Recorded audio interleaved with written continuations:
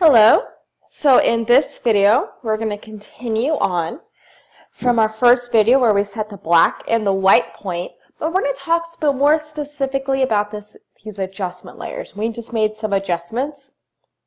They're black and white point.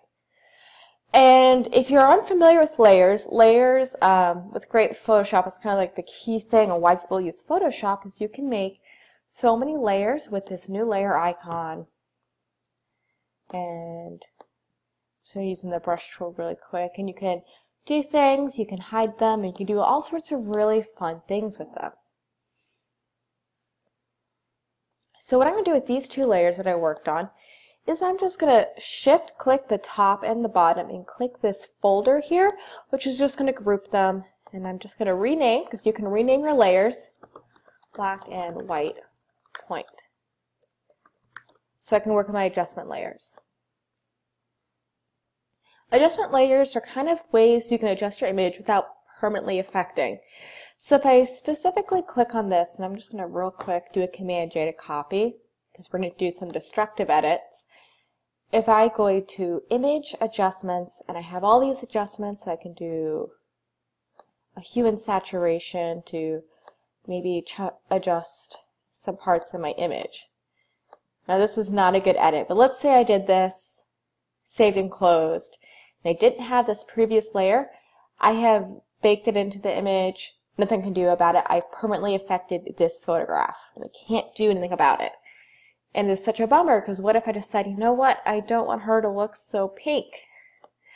I'm going to shift and delete. We can do an adjustment layer, and these are just sort of layers on top that are non-destructive.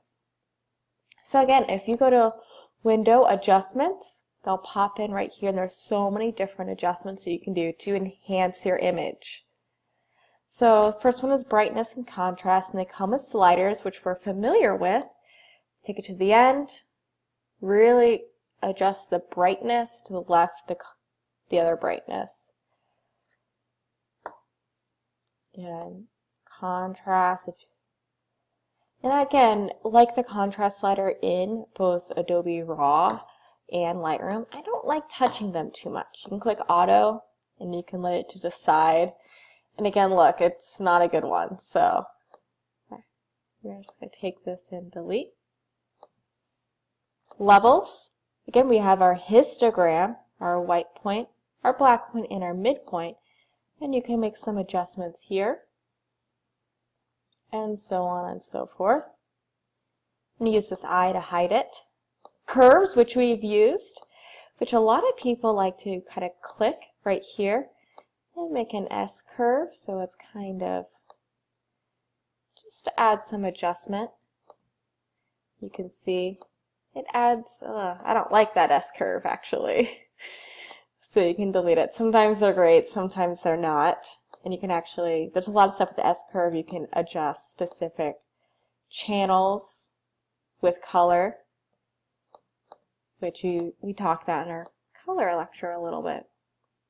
The exposure, remember this is sort of the average brightness. And if I'm adjusting exposure, I usually do a curves layer. There's vibrance, and the vibrance and saturation are just like they are in Lightroom. So this is sort of brightening the muted layers and not, and saturation as well. Hide that. We have hue and saturation, so the lightness and darkness of the overall image. Saturation. I'm just kind of zeroing out.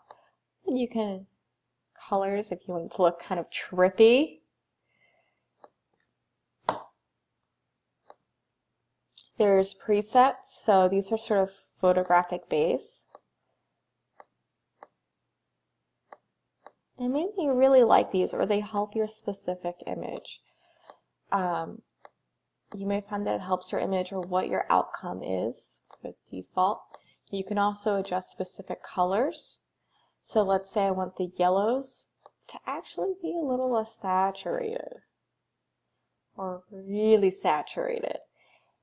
And again, take these two complete opposites and shift them back and forth. And I actually think taking it a little desaturated is quite nice. And you can kind of view a knot.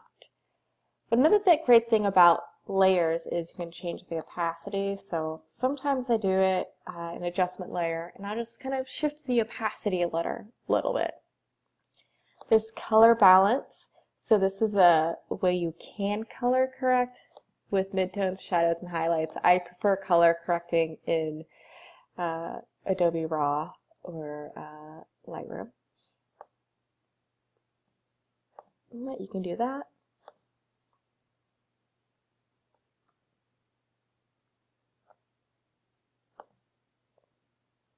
There is black and white, so you can make an image in black and white. And you can take the reds to really adjust. This is kind of a nice way to really kind of actively select things.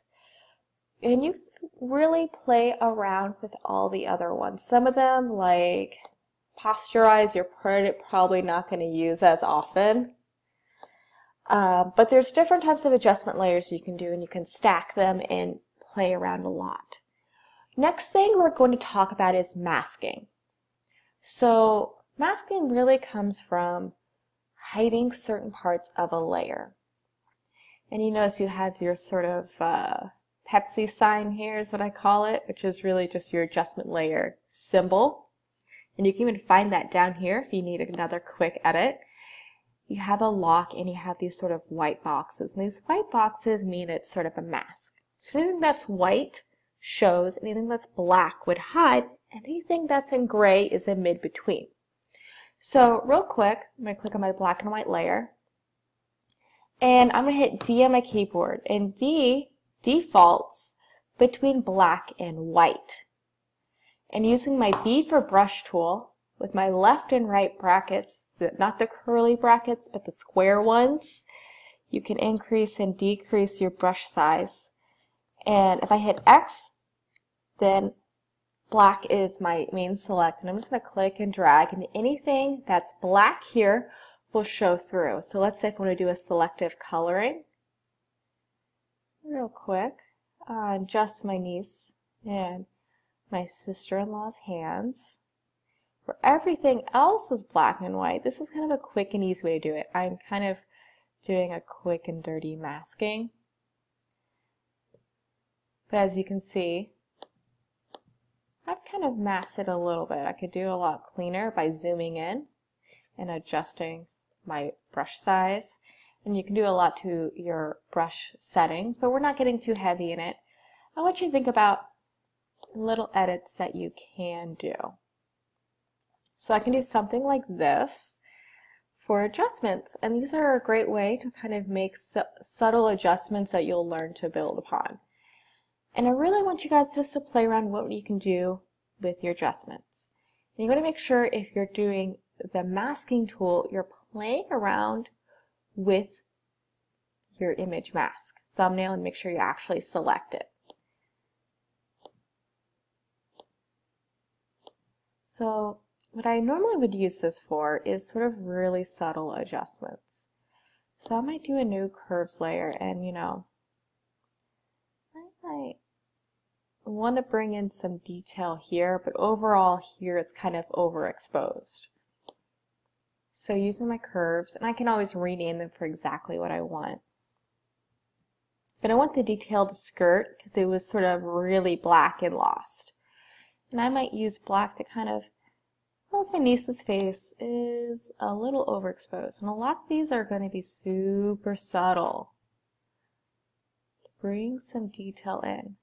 This is kind of like using the adjustment brush in Lightroom. But I'm kind of, in a way, overexposing part of my image and then hiding parts of it to really get that extra detail. And I don't want her to be overexposed because then it can really kind of detract. And you really just want this to be super subtle. You want your image to look as natural as possible. And I might darken this a little bit.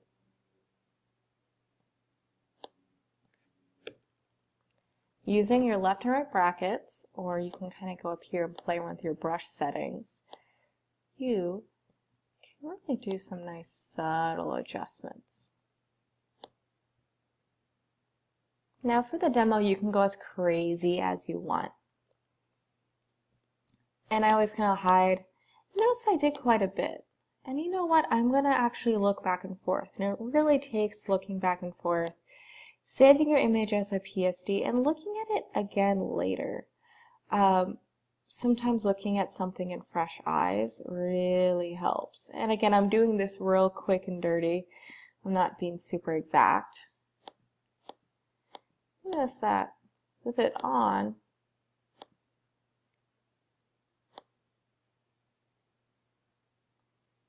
again, black is concealing, white's revealing the adjustment layer.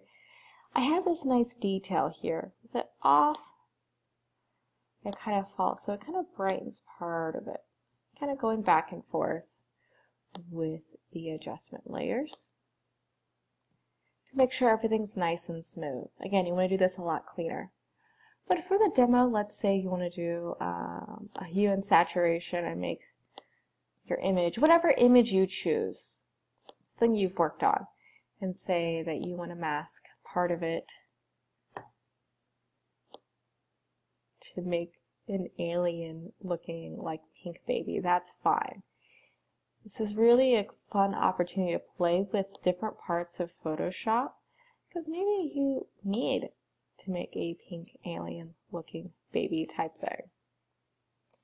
And I'm really just looking for that if you set your white and black point and you've played around with some hue and saturation, or not hue and saturation, but just adjustment layers, and you've masked something and you have evidence that you've done both. So really play around and have fun, and I look forward to what you've done to kind of either enhance or make your image super wacky. Good luck.